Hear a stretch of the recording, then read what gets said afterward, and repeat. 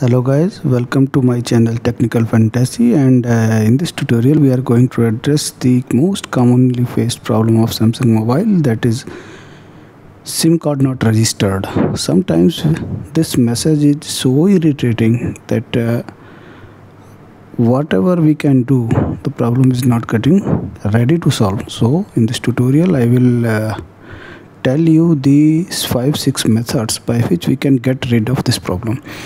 So not wasting much of your time, the first is the most simple technique, that remove your SIM and SIM tray and just blow out the air on the SIM tray and clean the SIM and put it back into the SIM tray. But if the SIM or SIM tray is damaged, then the problem will not be solved. So you have to go to network operator for the SIM and mobile accessories for the SIM tray.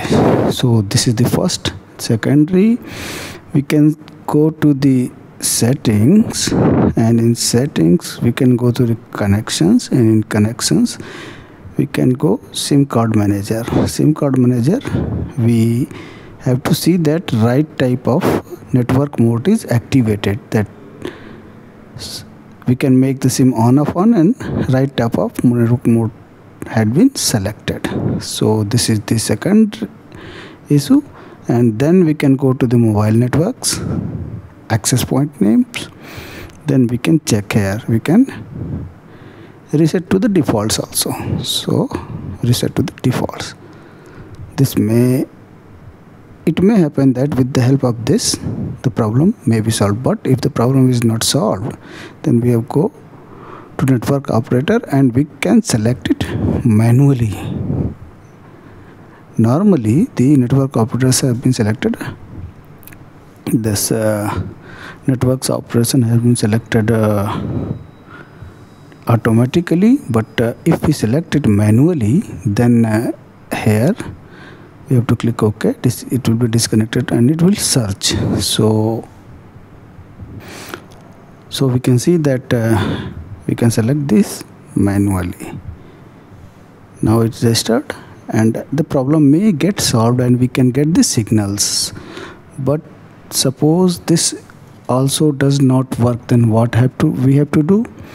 We have to just go to the settings, and from here we can go to the settings, and then we have to go to the apps.